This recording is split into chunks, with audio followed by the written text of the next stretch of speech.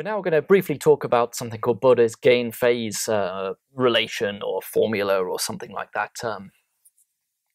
And this is a formula that has something to say about what can be achieved with feedback. So it imposes some fundamental limitations on what you can achieve with feedback. And we're going to see a whole lot more about fundamental limitations of feedback in the next lecture.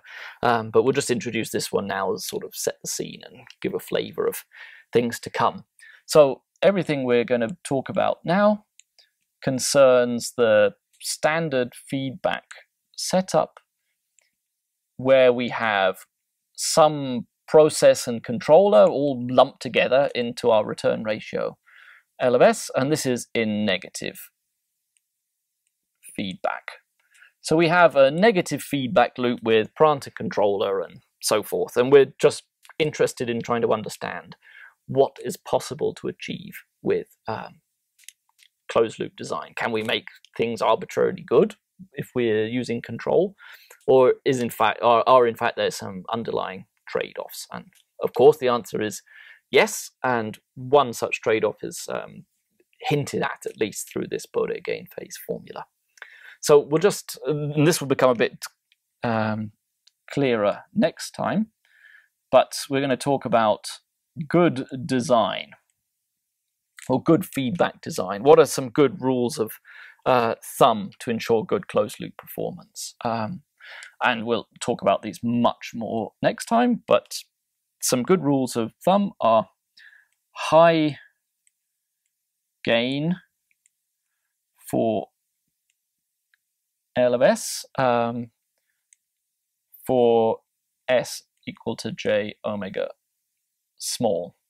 And so what this means is that low frequencies, you typically try to make the size of your loop gain, so its absolute value, big, and if you don't have this naturally in the plant, you can do it through high gain control. By having high gain in your controller at low frequencies, you can achieve this requirement. So this is typical for good design. It ensures that your sensitivity function is small, and we'll have a lot more on that in the future. So this is good for performance and disturbance rejection, that kind of thing. So this is a good rule of thumb for controller design.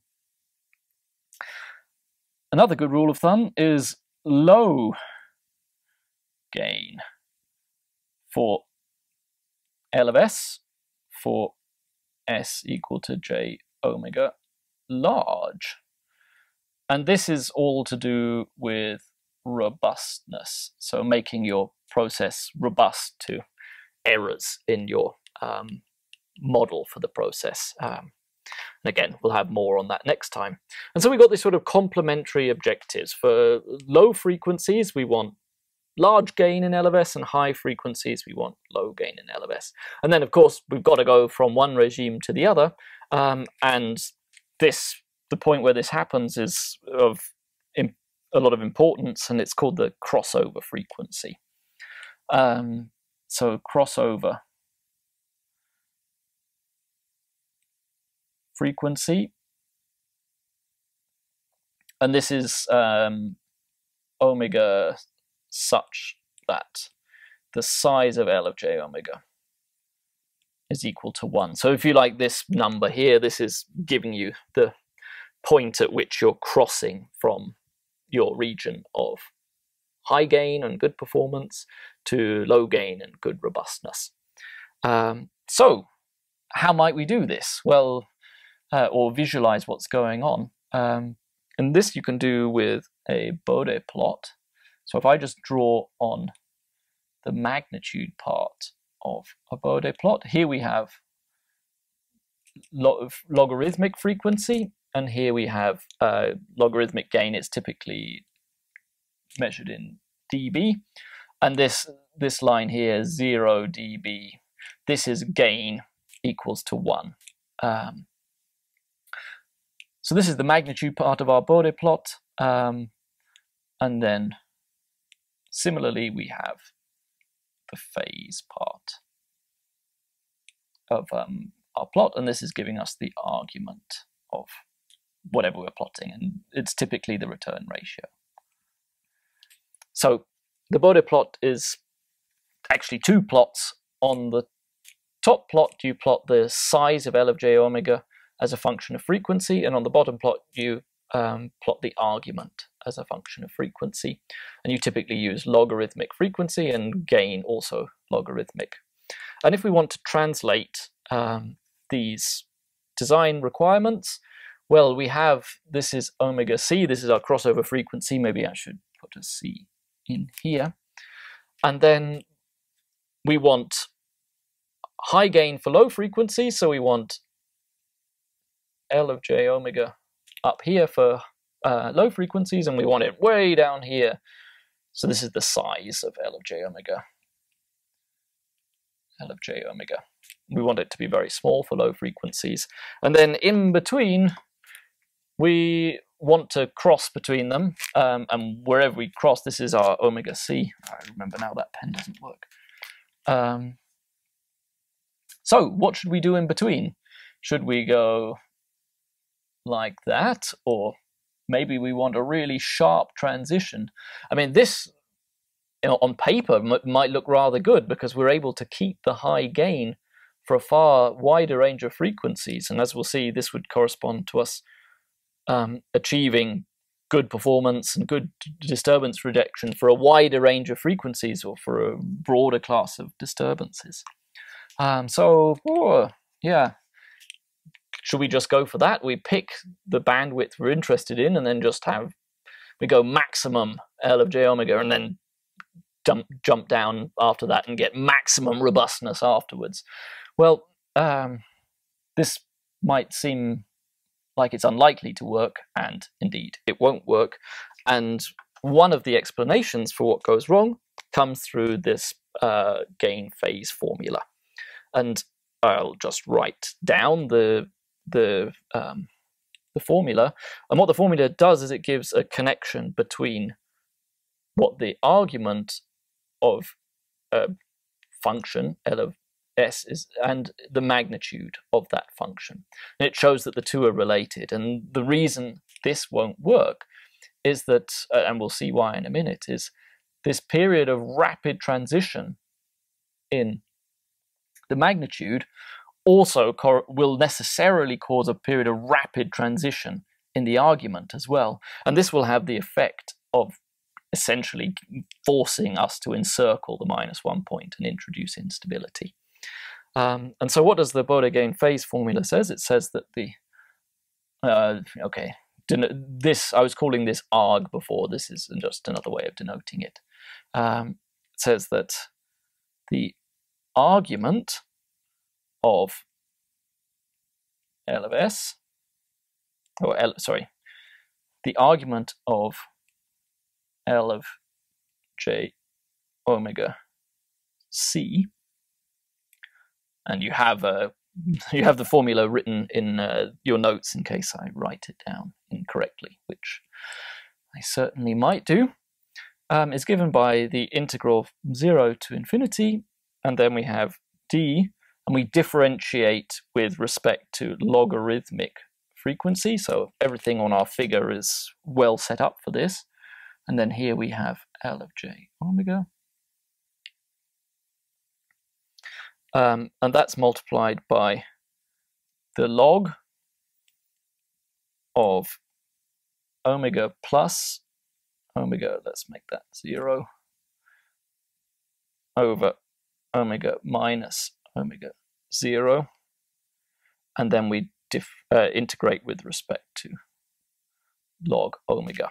So this whole formula allows us to find the argument of L of j omega at some particular frequency omega 0 by performing some integral with respect to omega. So this integral gives us the value of the argument at the frequency omega 0, and we can do this for whatever frequency omega 0 we like. But it's interpreting what this formula means that's interesting. And the first thing to say is that there are some caveats. This formula only holds when L of s is the ratio of two polynomials, and also when it has no poles in the right half plane and no zeros in the right half plane. So it's a slightly restricted formula, but it nevertheless can provide you some insight into into good control system design. So strictly speaking, this doesn't hold when your return ratio doesn't satisfy those properties, but something like it will. It just not so. It can't be so cleanly written down in a formula like this. So what's the right way to think about this? Well, this is the slope. This term here, this is the slope on the Bode magnitude plot. So here we have the size of L of j omega, everything's turned into dBs, and differentiating with respect to logarithmic frequency, this is just giving you the slope of whatever the magnitude part of your Bode plot happens to be. And this is a weighting function. You should think of this like a weighting function.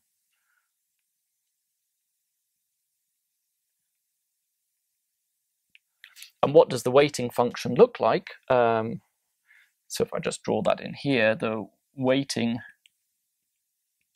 function, well, it looks like this.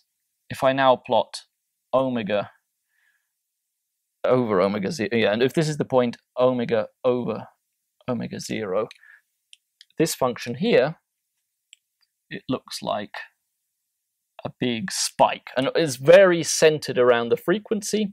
Omega is equal to omega 0. So this weighting function, it's got a lot of weight at the frequency omega is equal to omega 0, and it's very small everywhere else. And that's what's really important here.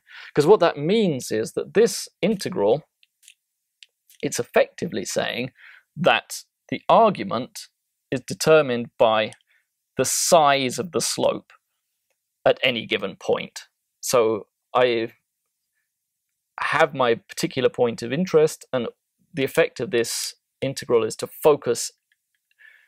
This weighting function focuses all its weight around the frequency omega 0, so it's the value of the slope at omega 0 that essentially determines the argument at omega 0. And this is why we have a problem, because it means that if we have a very negative slope, like we do here, we end up with a very negative argument as well.